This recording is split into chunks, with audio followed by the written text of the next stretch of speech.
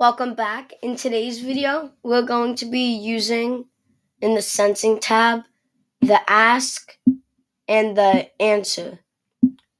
So basically, the ask is whatever sprite you put the ask into, that sprite has a text box over itself, like here in the say.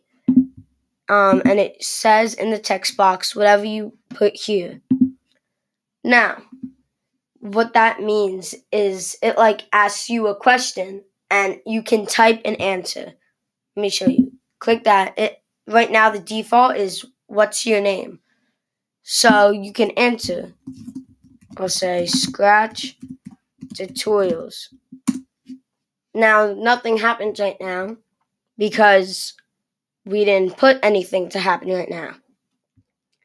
If you look at this check mark next to answer, and a bunch of these things have it, like last video, the costume, backdrop, and size, these have it. What it does, it just makes it so you show so it shows what that is. So it's showing answer, and my answer was Scratch Tutorials.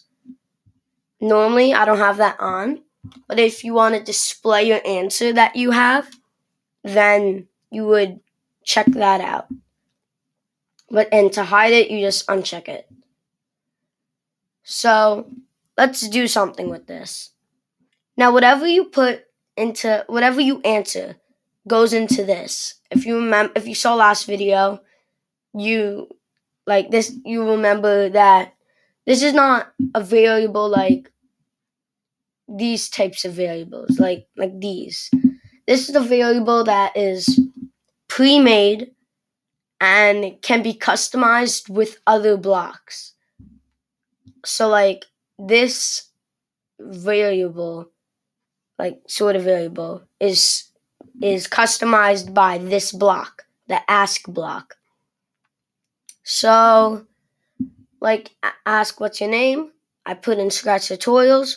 Now this thing is, what's stored in here is Scratch Tutorials. Now what's in this is stored by whatever the latest question was and the latest answer. So let me show you. If we have ask what's your name, then the answer of this would go into here. But then if we do and if you see it says and wait, if you remember, if you saw the broadcast thing, it was my first actual tutorial. The broadcast has and wait.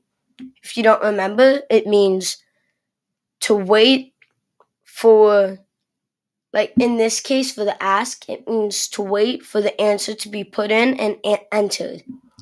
The broadcast, it's a different story. If you want to know how to use the broadcast, I would recommend you go check that out.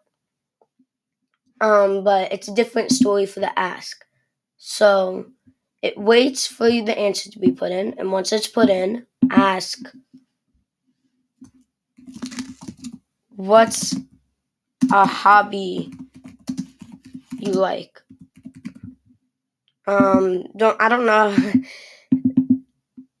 I'm gonna keep hobby like that because yeah. So what's a hobby like? So do that. At first it says what's your name? Scratch Tutorials. Here, and let's check this so you see what it is.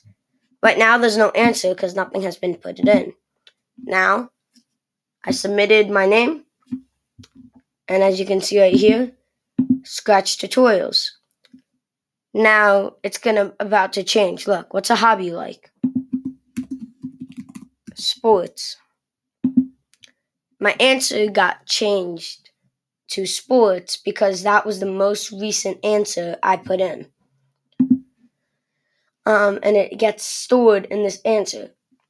Now what I like to do with the ask, I like to do an if. So ask what's your name. And this is good if the creator of a game wants certain like if you put in a certain thing, then a certain thing happens. That's good if you want like a secret code.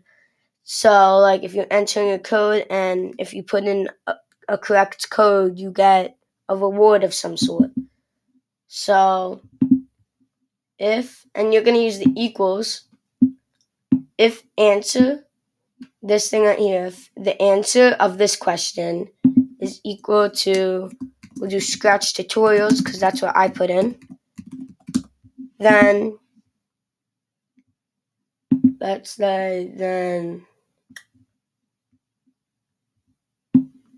say you cracked the code. So if my answer to this is scratch tutorials, then say you cracked the code. So let's try that. What's your name? Scratch tutorials. If we put that in, it says you cracked the code. Now what happens if we don't put in that? What happens if we put in a different name? Let's see here. What if we put in like another name?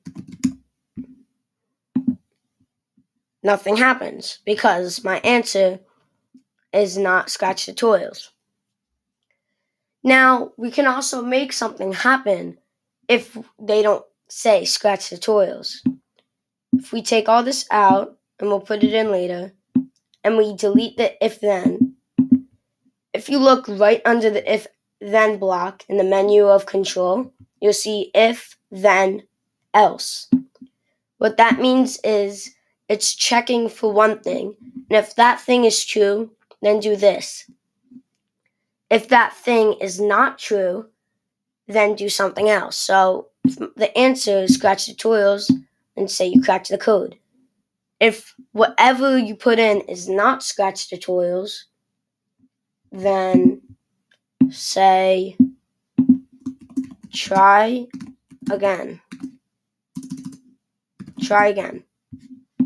So this top layer has to be equal, the answer has to be scratch tutorials for it to happen.